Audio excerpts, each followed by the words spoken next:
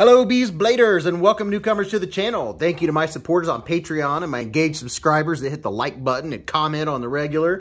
I really appreciate that, you guys. Make sure to follow me on Instagram at Beez Blades and look at all the cool stuff in the description of this video. There's some really sweet discount codes and affiliate links to knives, sharpening supplies, and knife maintenance. 100% of any kickback I may get from discount codes goes straight to giveaways. So if you're going to buy something or check it out, it might as well go back to you guys, right? Right.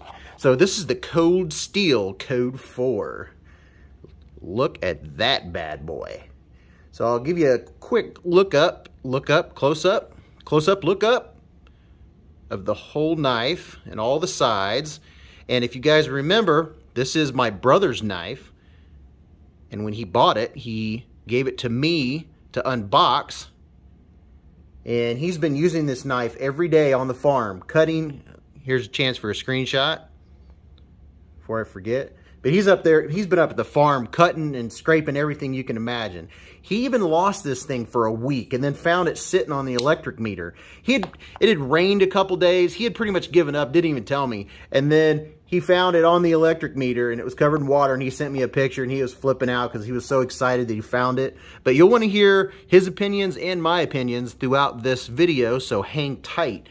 But if you want to take a screenshot, there's a good shot of it. And here's the other side of it for you. That is a sharp knife. Get it? Anyway, so let's run through the Super 7. Fit, finish, comparisons, action, ergos, opinions, and specs. Maybe not in that order. Now the specs, they are mine. I've double, triple checked them. I'm not going to take forever going through them, but I will zip through them in nice and close here. Very nice. That way you guys can, you know, if you want, take it or leave it. So your weight is 4.15 ounces. Your overall length from a tip to tip is 8.5 inches. Your blade length is 3.5 inches with a cutting edge of 3.37. Your blade thickness is 0.132, and you got a nice compound grind right here. Very nice. Your thickness behind the edge is 0.014, and then up here at the front, where you have a flat grind, is 0.023 on that secondary grind. So this is CPM S35VN. As you can see right there, And this is a Tanto blade. Some people say Tonto, whatever makes you happy. And this is a nice hollow grind. Yeah, boys and girls, that's a hollow grind right there. Nice satin. Your handle length is 5.1 inches. And let's see, your handle width is 1.15. Your carry profile, and that's closed, is 1.58. So from here to here is 1.58 inches. And your handle thickness is 0.35. Look at that. Would y'all look at it? Look how thin that is. I mean, just look at it. Your handle is, what is it? 6061 T6 aluminum, whatever 6061 is. And you got a nice gray finish, and this is a right and left hand carry. It comes with 2 pocket clips, depending on which side you want to carry it on. So that makes this a completely ambidextrous knife. How about that? I mean, how about that? This is a cold steel, and it has the triad lock, and this is made in Taiwan. So I'll give you an idea of what it looks like thickness-wise. Here is the Tenacious. You can see it's thicker than the Tenacious by a good margin. Where's another one? Here's a, look at that. That's the Spyderco Para 3. Give you an idea. A lot thinner than the Para 3. Did I say thicker? It is definitely thinner than the Tenacious. And what's another one here? Knife a lot of you guys have is the Civivi Baklash. Look at that. It's thinner than that too. And of course I have to show the AD20.5.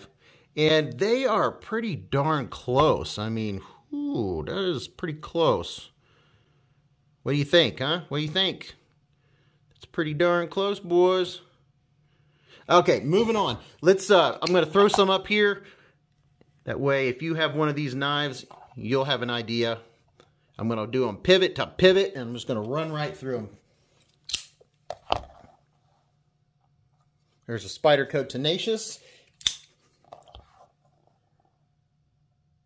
And the Spyderco Manix 2. So there's those two. You can see the blade lengths are similar as far as lengthwise. And here's a couple more for you. Here's a Spyderco Para 3. And here is the Concept Main Street full size. Putting all these pivot to pivot. So you can see definitely, I mean, if you're talking about just the flat cutting edge, you know, you're getting a little less than some of these, and about the same too. So you're not losing anything there. Here's a couple popular knives that some of you might have. There is the Civivi Praxis, and there is the Civivi Baklash. So how about that? So we'll do two more. We'll do a cold steel. I mean, we got to put another cold steel. I don't have a lot of cold steels. So maybe someone should send me one to check out. Just kidding. Not kidding. All right, there's a cold steel Tough Light. And here is the, this is not a cold steel. This is Andrew Demko's AD20.5. So if you were curious about the size, as far as cutting length, they're about the same until you get to the Tanto tip. So there's some food for thought on that. If you're still watching, do me a big favor and hit the like button, smash subscribe, and tap all on the bell so you don't miss what's coming up on Beez Blades, including the giveaway I'm working on right now. Thank you very much. There's pretty much two ways to open this knife. You got a slow roll and a thumb stud. So you got your thumb stud here, and you can do that. And then you can slow roll it out like this. That's pretty much your two ways of opening it. This is, I'm going to back out just a little bit for you. But this is a very, very strong lock. But man, I'm telling you, once it's out, it is out. It's not going to be drop shutty or anything, and you're going to make sure you have your finger, your index finger up here when you shut it. Otherwise, you will guillotine yourself. And to shut it, you can give it a little bit of a flip. It's not going to be drop shutty because of that triad lock action. So you get to this point right here, and it's going to shut on its own whether your finger's in the way or not. See there? So just showing you here one more time. About right there, and it's pa-pow! So there's your action. Open it. I can't really do it on camera here without hitting the camera, but there's not going to be any droppiness, but that's not what this knife is about. This knife is made to work. I mean, I guess you can do a Spidey flick with it, but you're gonna have to help it out with a little bit of wrist action. Try that one more time. And see what I'm saying? So that's a sturdy boy right there. So let's look at the fit and finish here. So here's your finish of the blade, and this is, I'm telling you what, this blade is held up. It's got a little bit of scratches. I thought it would be more scratched up than this. I mean, my brother said he wanted to be careful, but he didn't want to be careful. But then again, this is a really good knife. This is, you know, a little, not pricey, but for my brother and me, yeah, when you're talking about 80 bucks, you're talking about, you know, you're talking about some money there. For some folks, that's not a lot. For some folks, it is. But here's your finish. And mind you, he said he dropped this like 3 times on the concrete, 3 separate times. And the only marks I can see is just right here. And maybe a tiny one right there. So this finish is very tough. I was curious if this was going to scratch off, but apparently that's not going to be an issue because this thing, you know, it's been through the ringer. And my brother, you know, after he found his knife and it had set out for a week and had been in the rain and it was wet when he found it, not a spot of rust on it. So that's a good indication of how stainless this knife is. He did put a couple chips on the edge when he hit metal while cutting stuff, but I'm telling you what, it sharpened right back up. He gave it to me, I sharpened it, and I took it back the same day. And I have to say, this steel is a dream to sharpen. I love to sharpen this S35VN. Man, I like it. I like it a lot. But the blade geometry on this thing's really nice too. It passes through thicker material, and I mean, it's a hollow ground blade, guys. Come on. I mean, what do you think it's going to do, right? But here's your thumb studs. They're not aggressive at all. Has nice thumb studs. I like to give you guys some close-ups. And then here's your grind. Whoa, where are we going here, boys? Sorry, guys. Sometimes it doesn't want to cooperate. So it's got a really nice grind on it. I mean, I am not a professional sharpener, but this was a test. I was like, can I do the Tanto? And man, yes, I was impressed, I have to say. And that's impressed with myself, not actually how well I did.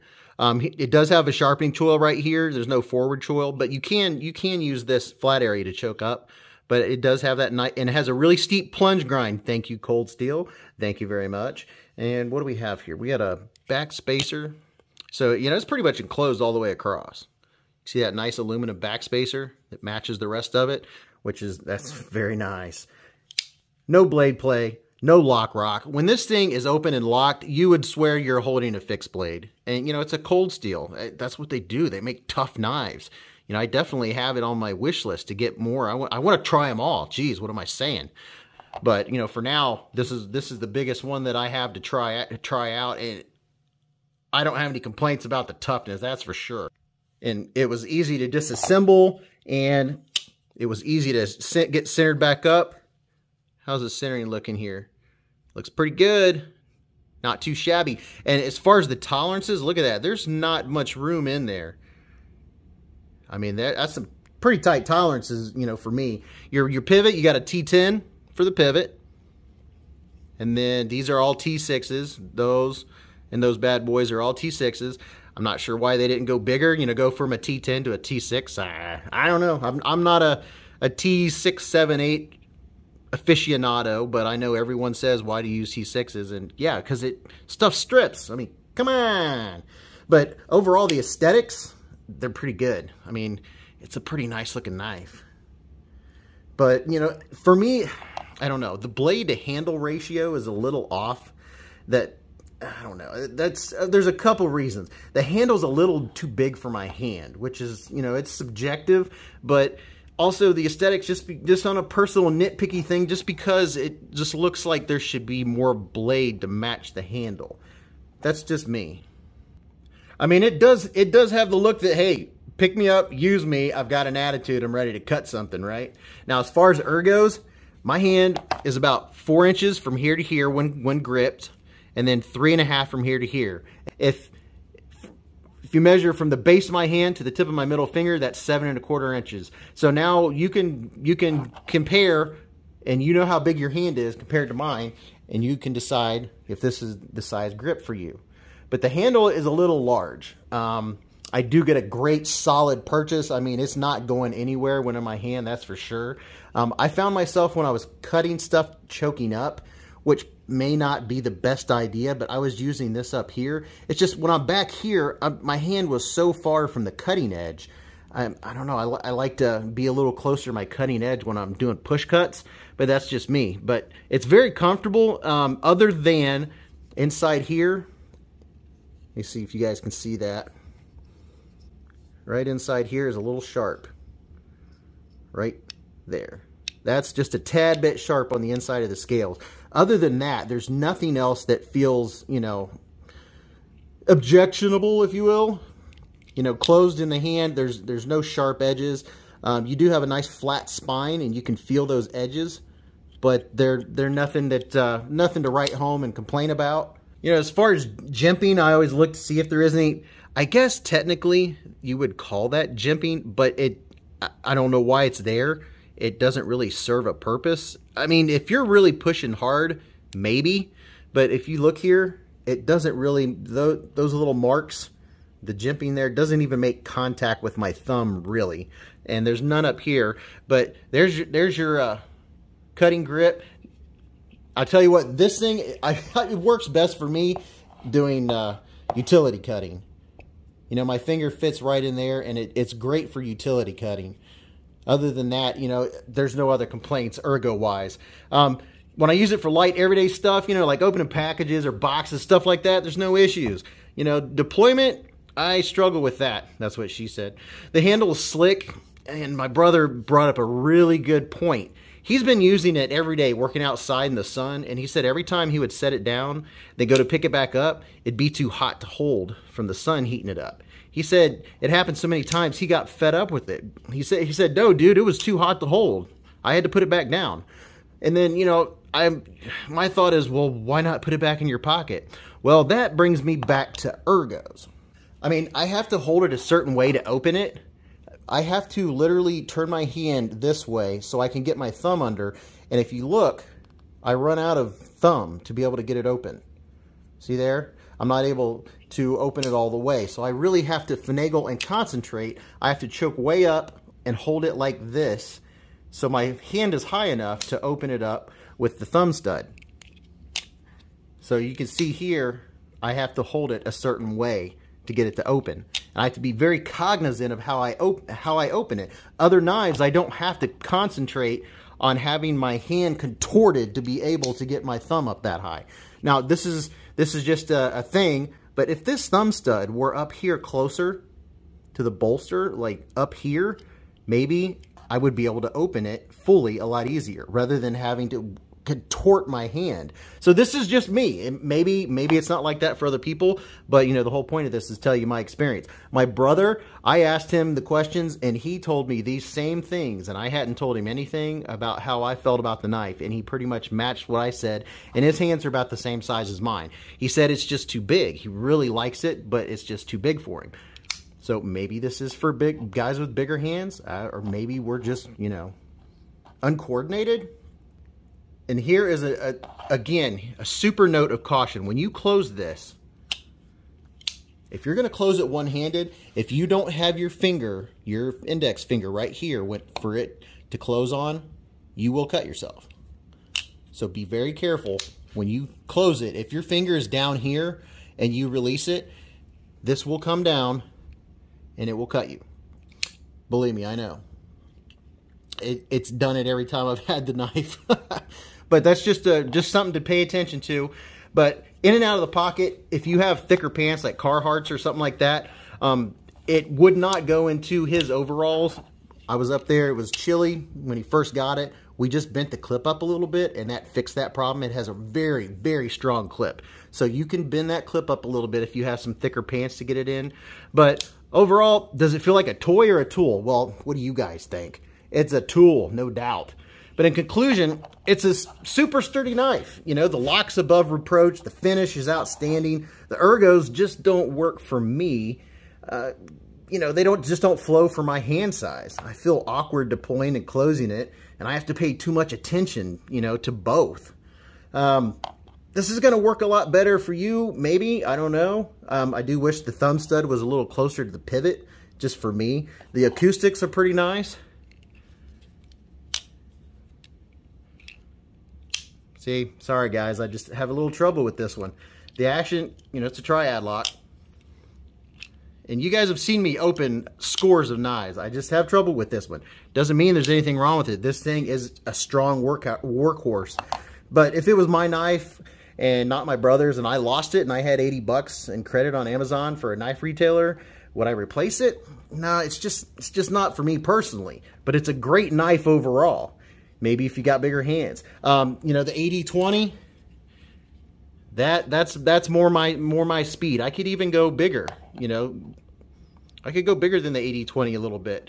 But this guy, I don't know what it is. Maybe there's something else, but that's just my overall on it.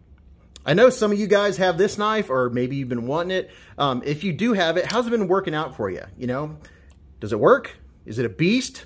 Let me know. Let the commenting begin. I appreciate all you knife lovers out there. Thanks for coming along for this ride. Thanks for watching. Keep your knives sharp, a Band-Aid handy, and don't cut yourself.